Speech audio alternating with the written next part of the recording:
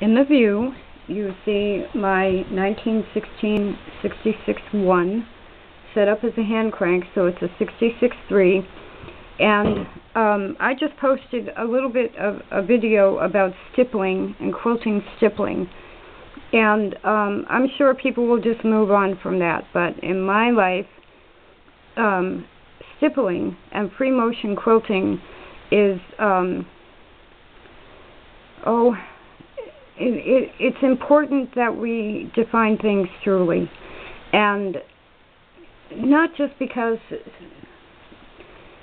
of all the obvious reasons, but sometimes people spend their whole lives dedicating, and I don't mean myself in this case, dedicating all their time and effort and emotion and soul to what they do, and to just take the term and make it a joke. So I had an angry video this morning.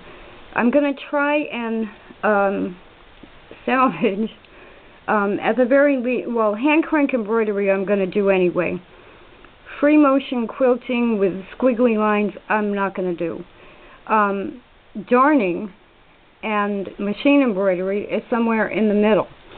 Now this is foot number, it's not really a foot, it's SIMANCO number 86496, Sprung needle clamp embroidery darning. They call it a presser foot, but it really goes on the needle clamp. And if you can see in the view, it replaces the needle clamp, and it has a little hole at the bottom plate where the thread has to come through. Now I have looked online for directions, because I guess somebody has them. The only thing I could find is the Singer UK website had a description that this replaces the needle clamp, but I already knew that. So what I'm not sure of is how you install it completely. Okay, so there is taking off your presser foot and your needle clamp. Now this will fit more machines than just the 66, but the 66 is a back clamping machine. So if you can get a darning foot for a back clamper, it's a good thing. Alright, so I have the needle inside the needle clamp, and in this case on this machine the flat goes to the right,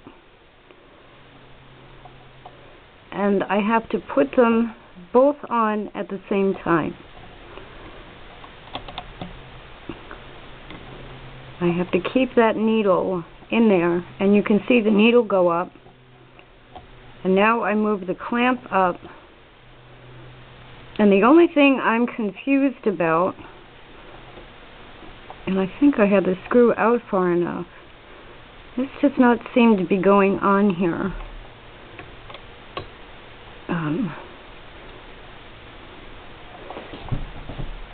not sure why. I want to make sure I have the needle clamp screw out far enough.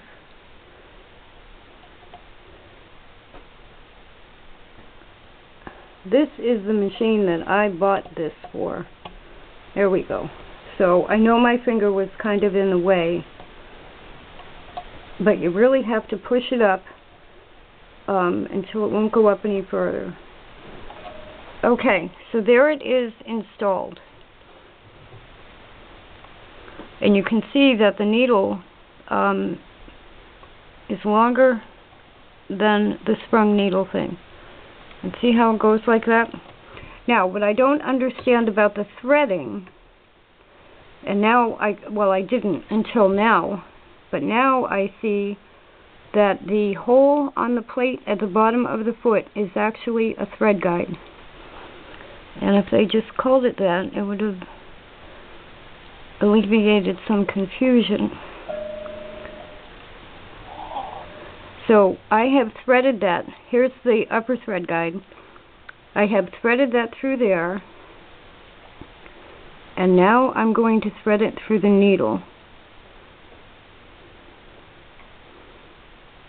I don't have a needle threader right here. So this will take a moment.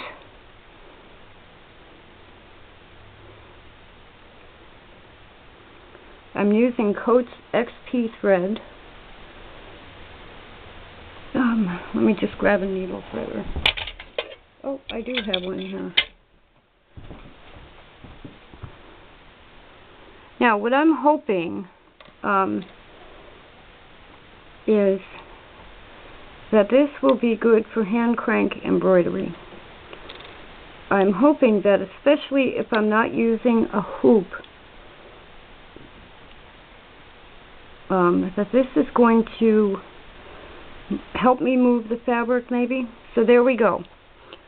So you remove your needle clamp and foot. You install the sprung needle clamp. Spread the machine. When you're darning on a 66, you have to go through the hole in the thread regulator that is to the left of the tension, through the normal thread guides, through that thread guide at the bottom of the foot, and then through the needle. Now let's grab a piece of fabric, and this is just a scrap fabric, but let's see what this can do. So using the no hoop method that Christiana has shown me, whoops, and see, that went so fast I didn't pick up the bobbin thread.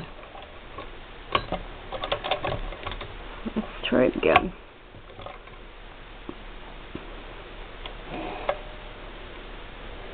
Maybe if I can find a bigger piece of fabric.